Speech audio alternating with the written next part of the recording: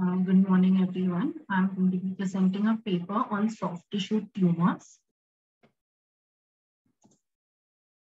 Soft tissue pathologies encompass a wide spectrum of entities. Patients often present with non-specific clinical findings, such as ill-defined soft tissue swelling or discrete palpable mass with or without accompanying tenderness or pain. With equivocal clinical findings, imaging can confirm the presence of soft tissue lesion. The objectives of imaging evaluation are detecting the suspected lesion, establishing a diagnosis, or formulating a differential diagnosis and radiological staging if the lesion is neoplastic. The WHO classification of soft tissue tumors. The soft tissue tumors are divided according to from where they originate and which soft tissue they originate from. They could be adipocytic, fibroblastic or myofibroblastic, so-called fibrohistocytic, intermediate type from the smooth muscles. They could originate from the skeletal muscle. They could have vascular origin, chondro-osseous, or they could be of uncertain differentiation.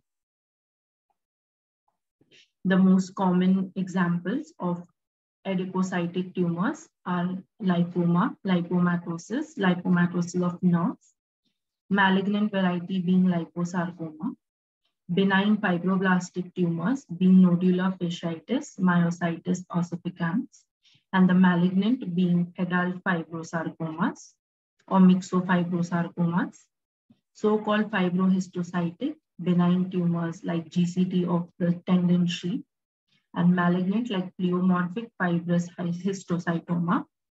Arising from the smooth muscle, benign tumors are like angiolaiomyoma, malignant like leiomyosarcoma, skeletal muscles, benign being rhabdomyoma and malignant being rhabdomyosarcoma, vascular origin, benign tumors being like hemangioma and malignant being epithelioid hemangioendotheliomas, chondro-osseous, soft tissue chondromas, and of uncertain differentiation, benign tumors like intramuscular myxomas, thymomas, or malignant like synovial sarcoma, epithelioid sarcoma, clear cell sarcomas of the soft tissue. The aim and objective of this paper is to describe the MRI findings of various soft tissue sarcomas, the material and methods. It is a retrospective cross-sectional evaluation of MRI features in patients with various soft tissue sarcomas who came to the Department of Radiodiagnosis in Krishna Institute of Medical Science, Sanrad, from October 2021 to April 2022. MR was done for these patients on Siemens 1.5 Tesla MRI with contrast sequences and other specific sequences as and when seemed appropriate. Coming to the first soft tissue sarcoma that we'll be discussing, that is in hemangioma. They are characterized under benign vascular lesions, the other entity being vascular malformations. They are common tumors in infancy and childhood but can occur in any age group. Clinically, hemangiomas can manifest with bluish skin discoloration and a history of size fluctuation. Occasionally, pain may occur following exercise owing to the shunting of blood flow away from the surrounding tissue into the hemangioma. The imaging features on plain radiograph, the hemangioma usually shows multiple phlebolytes. On USG, complex mass with anechoic channels with phlebolytes and acoustic shadowing.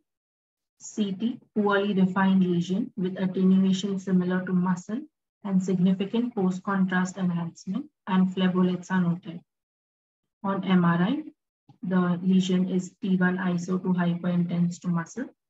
On T2, it's hyperintense in area with vascular components, and post-contrast, which shows prominent post-contrast enhancement.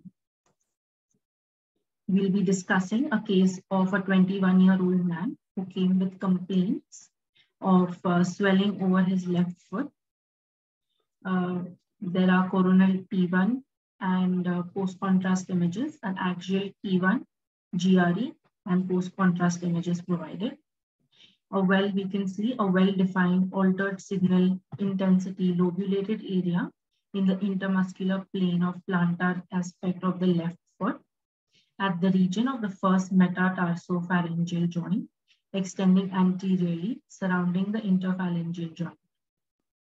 The lesion is hyperintense on T1, hyperintense on T2 and PDFS, showing fluid level in T2. There's no evidence of diffusion restriction. Patchy heterogeneous post-contrast enhancement was noted. And a few flow voids were noted in the lesion. Pressure erosion, cortices of the first metatarsal and distal end of the first proximal phalanx is noted with altered marrow intensity in the form of PDFS hyperintense signal. Later on, this case was biopsy proven to be a soft tissue hemangioma.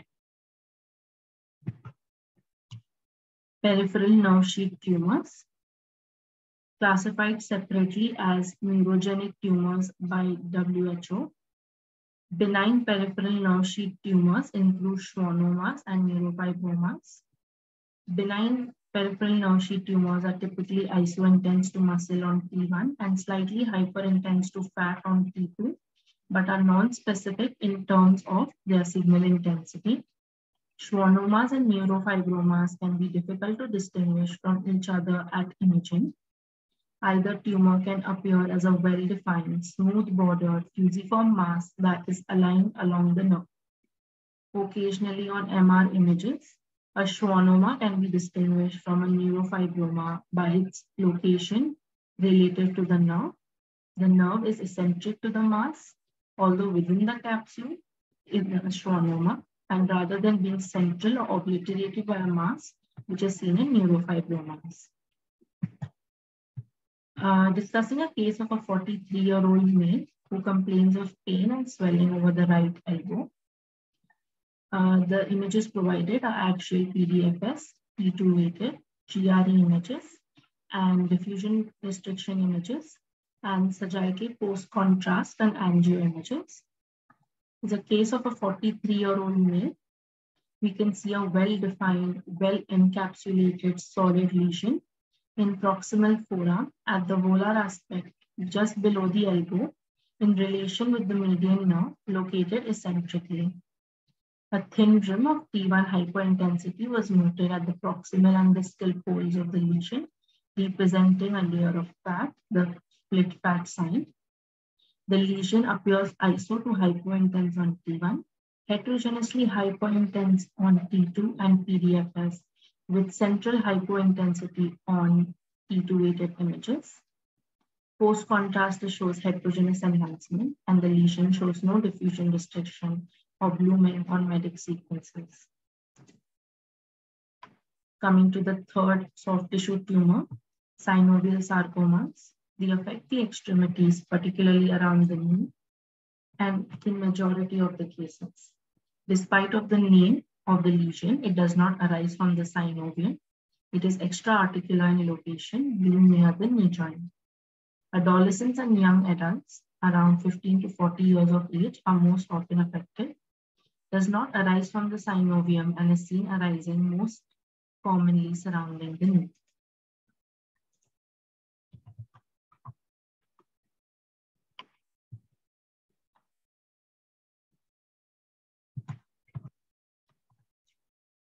CT features. It shows an ill-defined mass with calcification, hemorrhage within the lesion. However, findings are not specific. MRI is the modality of choice. However, imaging findings are not specific. T1, we usually see an iso to hyperintense mass to the muscles. T2, mostly hyperintense. And post-contrast, we see enhancement, usually prominent, can be diffuse, heterogeneous, or peripheral. Imaging findings that may be useful in diagnosis of synovial sarcoma include seen in T2 weighted images are calcification, hemorrhage, and fluid levels. Triple signal, areas of high, low, and iso intensity compared to fat on T2 weighted images are seen, which could indicate the cystic, hemorrhagic, fibrotic, and calcification within the lesion. Bone erosion or invasion may be noted.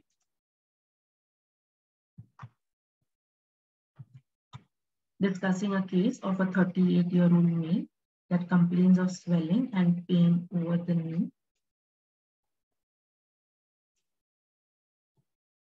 We can see a well-defined, lobulated, mixed solid cystic mass lesion in the intramuscular plane along the medial aspect of right leg, extending into the thigh and crossing the knee joint. Signal characteristic being P1 weighted heterogeneously slightly hyperintense with few bright hyperintense areas within, likely the proteinaceous content due to old hemorrhage. On PDFS, on PD and MEDIC sequences, it is heterogeneously hyperintense with multiple cystic areas showing fluid blood levels within. Looming independent portion of cyst on MEDIC sequences is noted. Perilesional edema noted in the form of PDFS hyperintensity. On diffusion weighted images, the solid component shows areas of diffusion restriction. And on post contrast, there is heterogeneous enhancement with few non-enhancing areas within. Rhabdomyosarcoma is a malignant tumor with skeletal muscle cell morphology, is one of the tumors of muscular origin. In general, they are found in young patients less than 45 years of age, with 65% diagnosed under the age of 10 years.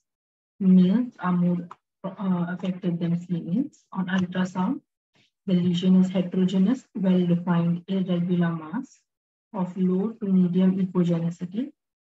CT, it shows soft tissue density, some enhancement with contrast, and adjacent bone destruction is seen in 20% of the cases.